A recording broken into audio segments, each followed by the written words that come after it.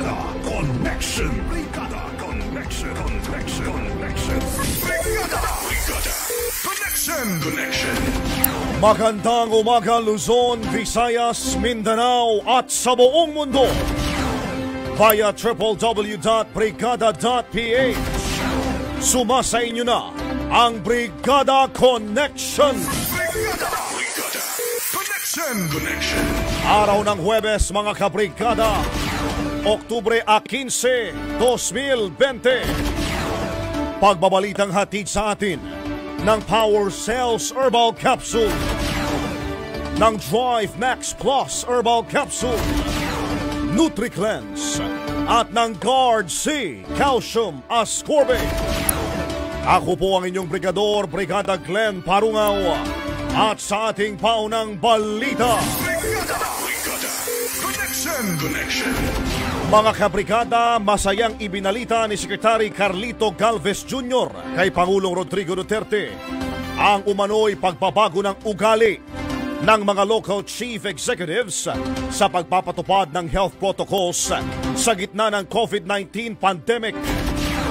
Sa televised briefing kagabi, sinabi ni Galvez na maraming mga local officials ang nagbago na ng ugali at naging seryoso sa paglaban sa COVID-19. Patunay umano dito ang pagpapatupad ng mga LGUs nung tinatawag ho na test, trace, isolate at treat strategy, kung saan mula saan nasa 32,000 COVID-19 cases na dati ay naka-home quarantine ang nailipat na sa mga designated isolation facilities. Sinigundahan din ito ni Interior Secretary Eduardo Año at sinabing naging mas aktibo ngayon ang mga alkalde sa kanilang pandemic response. Kung dati po ay alanganin sila, ngayon ang alam nila kapag mataas yung COVID nila, hindi sila iboboto ng mga tao. So ngayon po talagang kumikilo sila. Mga kabrigada, yan po ang tinig ni Interior Secretary Eduardo Año. Connection. Tanggapin na natin ang report ng ating mga kapatid na himpilan. Connect tayo sa Brigada News FM sa Cagayan de Oro. Isa hong miyembro ng NPA ang patay at isang sundalo naman ang sugatan sa sunod-sunod na bakbakan dyan sa Bukidnon. Si Brigada Alden Bakal sa detalye. Brigada Alden, ibrigada mo!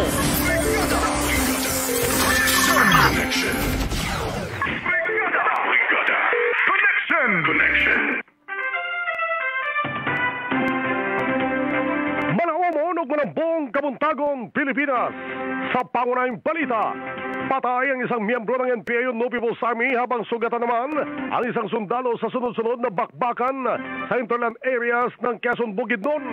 Ayon kay 88th Infantry Battalion Philippine Army Commander Lieutenant Colonel Franklin Fabic, na unang nakasagupa ng militar ang 20 miyembro ng mga rebelde sa bayan ng San Fernando, kung saan nagresulta ito sa pagkasawi ng isang Vice Commanding Officer ng Platoon 1 Guerrilla Front, Malayag. Pinaniniwalaan naman na may 4 pa ng mga rebelde ang naitalang kaswalidad base sa payag ng mga sibilyan sa naturang lugar. Nakasagupa rin ng militar ang aabot sa 30 miyembro ng mga rebelde sa bayan ng Quezon na nagresulta naman sa pagkasugat ng isang sundalo matapos pinasabugan ng isang landmine. Kaagad dinala sa Camp Evangelista Station Hospital dito sa Cagayan de Oro ang nabanggit na sundalo at nasa stable na ngayon na kondisyon. Tuloy-tuloy kami kasi nahabol namin yung mga wounded at na-monitor namin. May mga areas na kami tinitingnan ulit. Itutuloy namin pag hindi namin titigilan itong paghahabol sa kanila. Mahigpit kami ngayon dahil opensiba na kami. Binigyan na namin silang time na mag-surrender noong August hanggang September. Si 88th Infantry Battalion Philippine Army Commander Lieutenant Colonel Franklin Fabic sa panayam ng Brigada News FM, Cagayan de Oro. Brigada Connection. Live gikan sa gateway to Mindanao, Cagayan de Oro City, alang sa Brigada Connection Nationwide. Kini si Kabrigada Alden Bakal sa 102.5 Brigada News FM, Cagayan de Oro. The Music and News Authority. Brigada Connection. Connection. Connection. Mula dyan sa Cagayan de Oro, konektayo ng General Santos. Ang Region 12, mayroon hong karagdagang 37 na COVID-19 cases at 28 na mga naka-recover. Si Brigada Attorney Can Palieque sa balita. Brigada Attorney Can, ibrigada mo!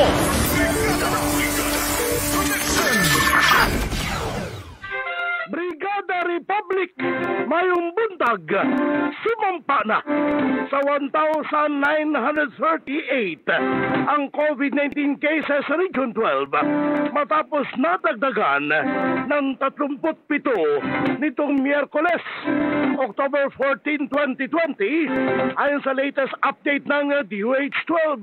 Sa bagong nagpositibo, 20 rito mula sa Jansan, 8 sa South Cotabato, 7 sa Cotabato City, at tig-iisang kaso mula sa Sarangani Province at North Cotabato. Habang umakyat na sa 1,312 ang total recovery sa COVID-19 sa Region 12 matapos gumaling ang 28 pasyente sa bagong nakarecover, tig-7 mula sa South Cotabato at Cotabato City, 6 mula sa Jansan, 5 mula sa Sultan Kudarat at 3 mula sa North Cotabato. Nadagdagan naman ng 2 ang bilang ng mga nasawi sa sakit kung saan nagmula mga ito sa Cotabato City.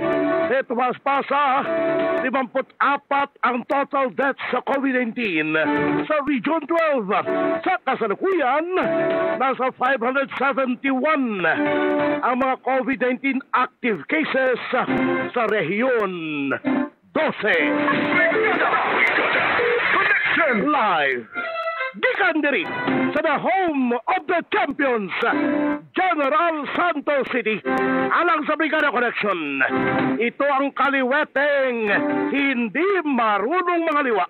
Brigada Attorney Can sadyang matagmahan SM. Sana all. Palieque sa 89.5. Brigada News FM at Jansan.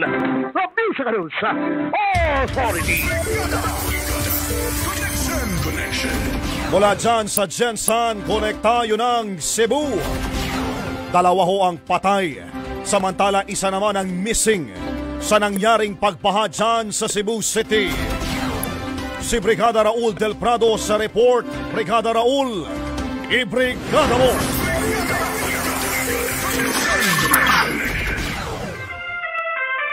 Mayong buntag, Luzon, Visayas ug Mindanao. Sa aming namungunang balita, patay ang 2 individual samantalang 1 ang missing sa nangyaring pagbaha sa Cebu City dahil sa malakas na pagulan noong Martes ng gabi. Ayon kay Ramil Ayuman, Officer in Charge ng Cebu City Disaster Risk Reduction Management Office, na si Labiano de Tuya, 85 taong gulang, residente ng sitio Creekside, Barangay Luriga, San Miguel, ay namatay matapos madulas sa hagdanan ng kanyang bahay na pinasok ng baha at nauntog ito dahilan ng mawalan ng malay at nalunod. Dagdag nito, nag-viral ang video ni Leonardo Kakauto, 49 na taong gulang, residente ng sitio Tarcom, Barangay Busay, na pinaniniwala ang lasing nang tumawid sa spillway at nahulog na naging dahilan na matangay na malakas na agos ng baha.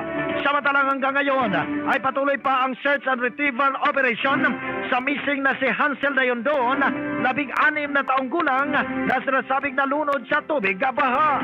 Base sa talaan ng CDRRMO, ang mga lugar sa lungsod na binaha ay ang Kamputhaw, Apas, Palangbato, Talamban, Sapatira, Tipadilla, Lahog, Loriga at Bakayan. Connection.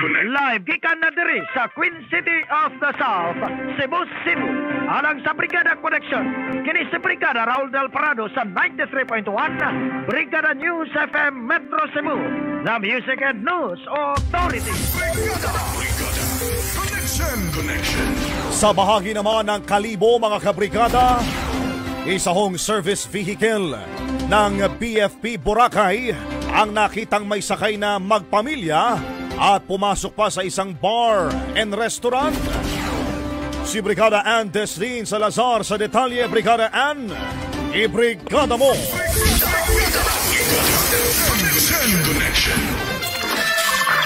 Maayad-ayad nga agahon Pilipinas sa pangunahing balita. Isang concerned citizen ang nagpadala dito sa Brigada News FM Kalibo na ilang mga larawan na umano'y mga miyembro ng Bureau of Fire Protection o BFP Boracay habang nasa isang bar and restaurant sa Barangay Balabag sa isla. Sa nakalap na impormasyon ng Brigada News FM Kalibo sa ilang nakakita habang nasa loob sila ng nasabing establishmento banda alas 7 ng gabi ng Martes, bigla umanong dumating ang isang sasakyan na may nakalagay na for official use only na umano'y pag-aari ng BFP Boracay. Dito at may bumaba umanong babae at mga bata at na makapasok ay narinig umano nila na ipakilala na head iyon ng BFP. Badalas 8:30 na ng gabi nakalabas sa nasabing establishmento ang umano'y mga personnel ng BFP. Samantala sinisikap ngayon ng Brigada News FM Kalibo na hingian ng pahayag ang pamunuan ng BFP Boracay kaugnay sa isyu.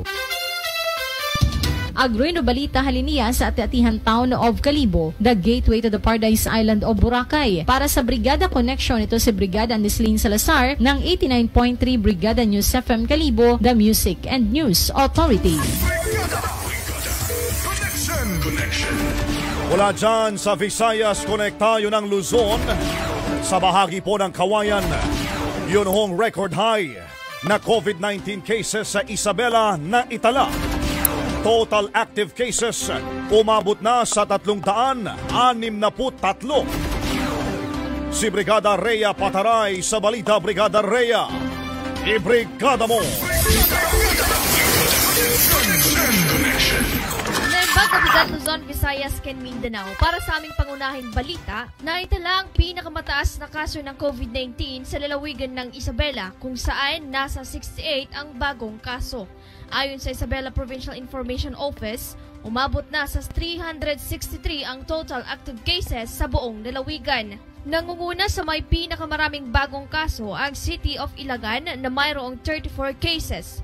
Ang bayan ng Gamu na may 27, Kawayan City na may 5, Santiago City at bayan ng Alicia na may tig-isang kaso. Karamihan naman sa mga aktibong kaso ay tinuturing na local at community transmission na mayroong 291 cases, locally stranded individuals na 37, nasa 32 naman ang mga nagpositibong health workers at 3 ang returning overseas Filipinos. Ayon naman sa Isabela Provincial Health Office, ang bayan ng Gamu ay mayroon ng local transmission habang ang City of Ilagan ay naikategoryang may community transmission. Yan ang balita, katuwang ang Guardsy Calcium Ascorbate, katuwang healthy at active sa Guardsy. Ako si Brigada Rhea Pataray ng 92.9 Brigada News FM Kawayan, the Music and News Authority.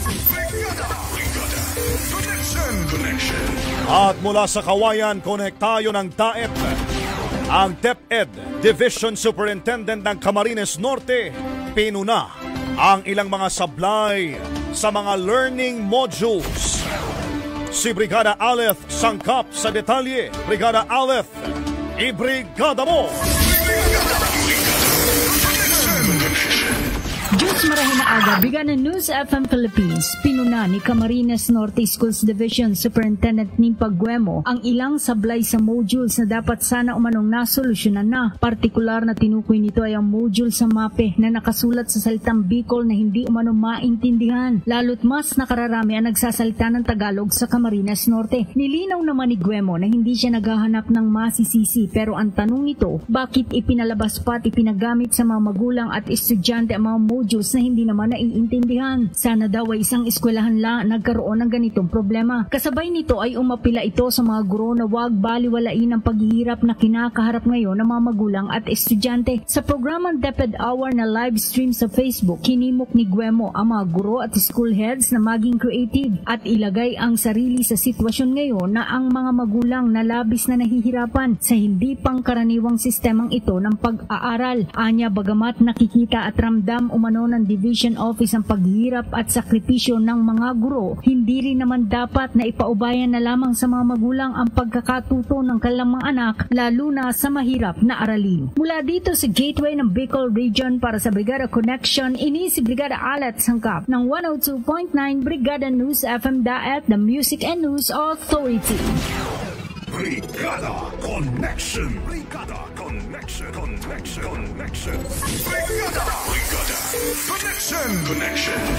At mga kabrigada, sumainyo ang kabuuan ng Brigada Connection ngayong umaga po ng Huwebes, October 15, 2020. Inihatid sa atin ng Power Cells Herbal Capsule, ng Drive Max Plus Nutri-Cleanse at ng Guard C Calcium Ascorbate. Ako po ang inyong naging brigador, Brigada Glenn Parungaw.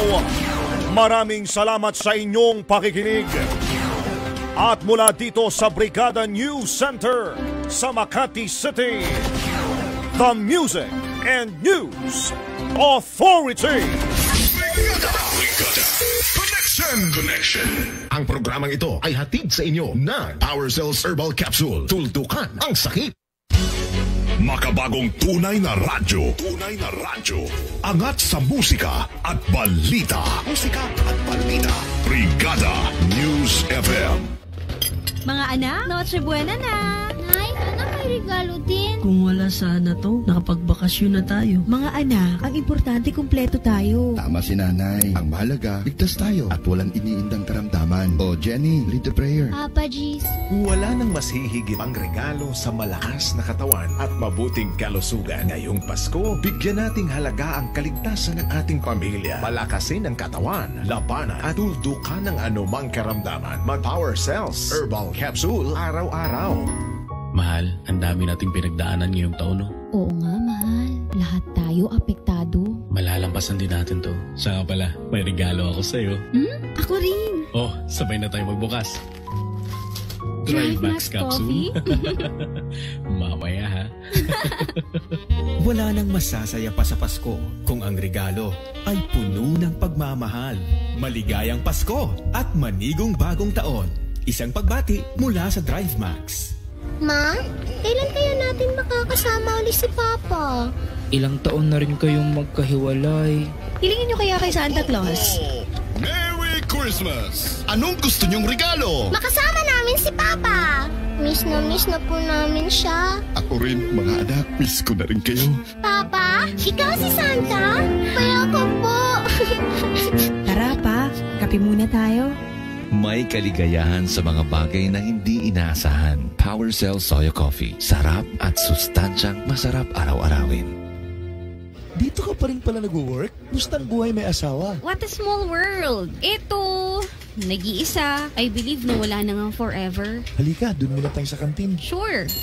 Simula nang nagkahiwalay tayo, binuhos ko lahat sa pagtatrabaho. Kaya hanggang ngayon, single pa rin. Wait lang, tikman mo muna to. Oh, ang sarap naman nito. Kasing sarap ba ng pagmamahal ko sa'yo noon? Ngayong nandito ka, gawa tayong forever. Power Cells Soya Coffee. Masarap araw-arawin. Ang Guard C, Nutri-Cleanse at Fast Relax ay mabibili na sa lahat ng mga branches ng Rose Pharmacy nationwide. Ngayong ipinapatupad ang Enhanced Community Quarantine, ay maaaring may mga pagkakataon na kinakailangan mong lumabas sa bahay upang magtrabaho o bumili ng basic necessities. Alamin ang tips mula sa DOH upang maiwasan ang pagpasok ng COVID-19 sa bahay. Tips: bago pumasok ng bahay, hubarin ang iyong damit at ilagay sa hiwalay na laundry bag. Laban ito gamit ang tubig, detergent at konting bleach sa madaling panahon. Maliban kung may emergency o ganap na pangangailangan, huwag umalis ng bahay. Kung kailangang umalis sa bahay, magdala ng alcohol o hand sanitizer. Huwag ding hawakan ng muka habang nasa labas ng bahay. Pag nakauwi na, mag-spray ng alcohol sa swelas at hubarin ang sapatos bago pumasok sa bahay. Ilagay ang sapatos sa itinalagang lugar sa labas ng bahay o malapit sa pintuan. Mag-iwan ng alcohol o sanitizer malapit sa pintuan at linisin muna ang kamay bago pumasok sa bahay. Habang hindi pa malinis ang kamay, huwag munang hawakan ng mga bagay sa loob ng bahay. Maligo muna pagdating sa bahay. Hugasan ng mabuti ang lahat na nakalantad na area gamit ang sabon. Tulad ng paghuhugas ng kamay, kuskusin ng mabuti ang katawan ng 20 segundo. kung gumamit ng PPEs tulad ng gloves o face mask. Itapon ito sa hiwalay na basurahan at hugasan ang iyong kamay ng mabuti. Ihiwalay ang gamit na PPEs sa ibang basura. Ilagay muna ito sa selyadong bag sa loob ng 72 oras bago iwanan sa labas upang makolekta. Ituloy ang mga preventive measures para maiwasang mahawa sa COVID-19. Ugaliing maghugas ng kamay. Sumunod sa social distancing. Takpan ang ilong at bibig kung bumahing o umubo.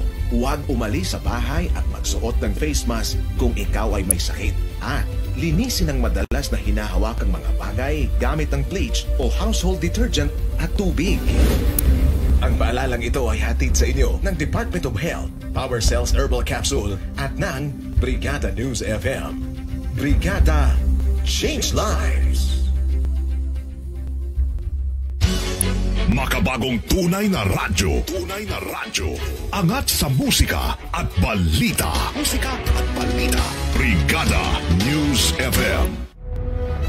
Winning hearts everywhere by passionately serving with timely, accurate, relevant information and wholesome entertainment. So you can experience life in quality.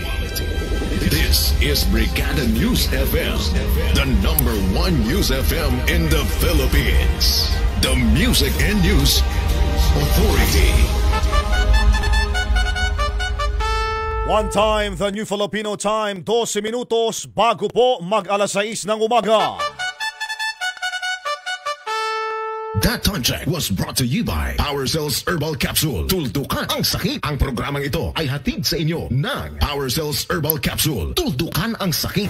Sigurado, nakasentro, kumpleto. Narito na ang Banat Brigada Balita. Banat Brigada Balita. Walang katapat. All the way ang banat. All the way ang banat. Banat Brigada Balita. Banat Brigada Balita. Banat Brigada Balita. Banat Brigada Balita. Banat Brigada Balita. Magandang umaga Pilipinas, Luzon, Visayas at sa Mindanao. Magandang umaga rin sa buong mundo na nakatutok po sa www.brigada.ph at sa ating Facebook page Brigada News FM National. Araw po ng Huwebes, October 15, 2020. At welcome po sa ating palatuntunan. Banat Brigada Balita. Hatid sa ating mga kabrigada ng Power Cells Herbal Capsule, ng Drive Max Plus, tagal ka pa, Nutri-Cleanse Herbal Capsule, at ng Guard C Calcium Ascorbate. Ako po ang inyong lingkod, Brigada Glenn Parungaw. At ito na ang ating headlines. O yung Dolomite Sand dyan ho sa Manila Bay, hindi daw na wash out, ngunit itim na buhangin na wash in. Parang Karate Kid Ayon sa DENR, IRR, yung Implementing Rules and Regulations ng Anti-Terror Law, ipamamahagi na sa lahat ng mga law enforcement agencies. 80% ng mga krimen mula Enero hanggang Setyembre ngayong taon nalutas ng PNP. At UP Octa Research Team hindi daw tatalima sa apila ng Malacanang na itigil ang paglalabas ng mga datos kaugnay sa COVID-19.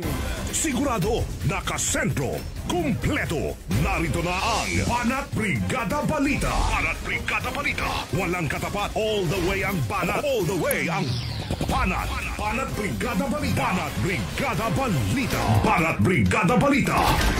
Nilinaw ho ni Environment Secretary Benny Antiporda na hindi nawawash out ang tinurog na Dolomite Sand sa Manila Bay. Sinabi ho ng opisyal sa Laging Handa public briefing na dapat ay pumunta muna mismo sa Manila Bay ang kahit sino na nagsasabing nawawash out na ang Dolomite Sand sa Manila Bay. Iginit ni Antiporda na ang nangyayari talaga ay wash in, kung saan ay natatakpan ng 2 hanggang 3 pulgada na itim na buhangin ang Dolomite. Samantala, kinuwestiyon naman ni Antiporda kung bakit hindi alam ng lokal na pamahalaan ng Cebu ang tungkol sa operasyon ng kumpanya na supplier ng gobyerno sa Dolomite Sand. Iginit ng opisyal na 39 na taon na nag-o-operate ang kumpanya, ngunit ngayon lamang ito umalma. Ayan, inalmahan ng lokal na pamahalaan. Matatandaan na nag-issue ho sa Cebu Governor Gwen Garcia ng Executive Order 25 para ipahinto ang Philippine Mining Service Corporation at Dolomite Mining Corporation sa ginagawa nilang extraction, processing at pagbebenta at pati na rin yung pagtransport ng mga dolomite, mineral deposits at iba pang quarrying services. Balat Brigada Balita! Balat Brigada Balita! Nakatakda ng ibigay sa iba't ibang government security forces ang kopya ho ng Implementing Rules and Regulations ng kontrobersyal na Anti-Terror Law of 2020. Ito'y matapos kumpirmahin ng Department of Justice na nakumpleto na at aprobado na ng Anti-Terrorism Council Technical Group ang naturang IRR. Ayon kay Justice Secretary Menardo Guevara na siyang nanguna po sa pagbalangkas ng Implementing Rules and Regulations, masaya sila dahil natapos na nila ito sa itinakdang oras. Kailangan na lamang umano nilang i-publish ang IRR online at sa mga pahayagan na mayroong general at national circulation. Bibigyan din naman ng kopya ng IRR o bibigyan din ng kopya ng IRR ang Kongreso at ang lahat ng law enforcement agencies alinsunod sa nakasaad sa batas. Balat Brigada Balita! Balat Brigada Balita! Tinatayang halos 80% ng crime incident sa buong Pilipinas ito na naitala noong Enero hanggang Setyembre ngayong taon ang nalutas ng Philippine National Police. Patay sa pagsusuri ng PNP Directorate for Investigation and Detective Management, 79.6% na naitala ngayong taon ay mas mataas ng 3.28% kung ikukumpara sa 76.36 na naitala naman noong 2019 sa kaparehong buwan. Ayon ho sa tagapagsalita ng PNP na si Colonel Ismael Yu, nabawasan ang insidente ng krimen sa bansa ng 283,549 sa nakalipas na 9 na buwan ngayong taon kumpara sa 372,000 na insidente na naitala sa kaparehong panahon ng 2019 o tinatayang 23.90% na pagbaba. Balat Brigada Balita! Balat Brigada Balita! At maglalabas pa rin ng datos at rekomendasyon kaugnay ng COVID-19 ang OCTA Research Team ng University of the Philippines sa kabila ho ng apela ni Presidential Spokesman Harry Roque. Ayon kay Professor Ranjit Rie, nagpulong ang kanilang team matapos makatanggap ng tawag mula kay Secretary Roque at napagpasyahan nilang ituloy pa rin ang pagre-report. Hiniling kasi ni Roque sa mga eksperto na nag-aaral sa COVID-19 pandemic na huwag isa publiko ang kanilang mga rekomendasyon sa gobyerno sa posibleng quarantine measures. Pero ipinunto ni Rie na ang papel ng OCTA Research ay i-educate ang mga Pilipino para maging maalam ang mga ito tungkol sa kondisyon ng pandemya sa bansa. Anya sa pamamagitan ng kanilang report, magkakaroon ng mas maayos na desisyon ng publiko sa pagprotekta ng kanilang mga sarili. Lalo na't ikinokonsidera na ngayong frontliners ang mga Pilipino batay sa strategy ng gobyerno na luwagan ang restriction para naman makabawi ang ekonomiya ng bansa. Balat Brigada Balita! Balat Brigada! Weather lang yan! Balat Brigada Balita! Sa ating weather update mga kabrigada, nakatawid na ho ng Tayabas, Quezon at kasalukuyang nasa coastal waters na ng Lubang, Occidental Mindoro ang bagyong Ophel. Taglay pa rin itong lakas ng hangin na aabot sa 45 kilometers kada oras malapit sa gitna at pagbugsong aabot naman sa 55 kilometers habang kumikilos pa west-northwestward sa bilis na 20 kilometers kada oras. Dahil po sa epekto ng bagyo, naglabas ng rainfall advisory ang Pag-asa kung saan kabilang ho sa makararanas ng malalakas na pag-ulan ang Cagayan Valley, Car, Central Luzon dahil po yan sa Opel, Habang ang Occidental Mindoro at Palawan kabilang na ang Calamian at Cuyo at Kalayaan Islands ay uulanin din dahil naman sa southwest monsoon mga kabrigada. Pinag-iingat naman ang naturang mga lugar sa posibleng mga pagbaha at pagguho ng lupa. Sigurado, nakasentro, kumpleto. Narito na ang Banat Brigada Balita. Banat Brigada Balita. Walang katapat. All the way ang banat. All the way ang banat. Banat Brigada Balita. Banat Brigada Balita. Banat Brigada Balita. Banat Brigada Balita. At mga kabrigada, yan na po naging kabuuan ng ating balitaan ngayong umaga ng Huwebes. Swell Day, 15 ng Oktubre 2020 sa Banat Brigada Balita. Banat Brigada Balita. Inihatid ng Power Cells Herbal Capsule, ng Drive Max Plus, NutriCleanse, at ng Guard C. Banat Brigada Balita. Ako po ang inyong naging lingkod, Brigada Glenn Parungaw. Susunod na ang Banat Brigada. Mula rito sa 104.7 Brigada News FM, the Music and News Authority. Banat Brigada Balita. Ang programang ito ay hatid sa inyo ng Power Cells Herbal Capsule. Tultukan ang sakit. Makabagong tunay na radyo. Tunay na radyo. Angat sa musika at balita. Musika at balita. Brigada News FM.